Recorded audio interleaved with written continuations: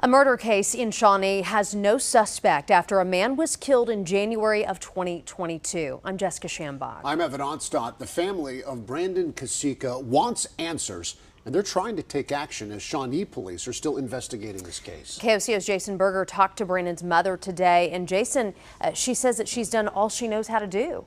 Yeah, guys, that's right. All Brandon's mom can do is hand out these flyers, hoping that someone knows something. It's been over 2 years with no closure. He's always helping the homeless. He was that outgoing person. It's been over 2 years since 35-year-old Brandon Kasika was found dead, shot at a home in Shawnee near 10th Street and Adelot Avenue. His mother, Angela, told me he was her primary caretaker after she was injured in a car crash. He helped take care of me after I got into my car wreck.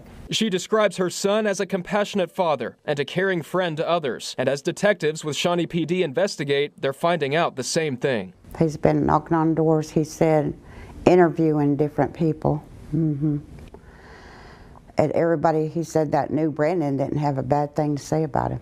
They say he was a lovable person. But since January 30th of 2022, whoever did this still running loose out there, you know. According to the Shawnee police report, the suspect shot Brandon Kasika sometime after 2 o'clock that morning. A person staying at that house fled when he heard the gunshot, but told police the shooter was wearing a red hoodie and light blue jeans. He also told police the gunman specifically, quote, asked for his nephew BK. All natives in Shawnee told me he's just another dead native. No, he's a person, a human being. He was a father, a brother, you know, a son, a nephew. Angela and her family organized an effort to try to spark some kind of momentum in the case. They've set up a memorial walk for Brandon in March, with a vigil afterwards. We're going to be walking from Fairview Cemetery in Shawnee to Shawnee Police Department, hoping to get answers. Because we want justice, we want closure.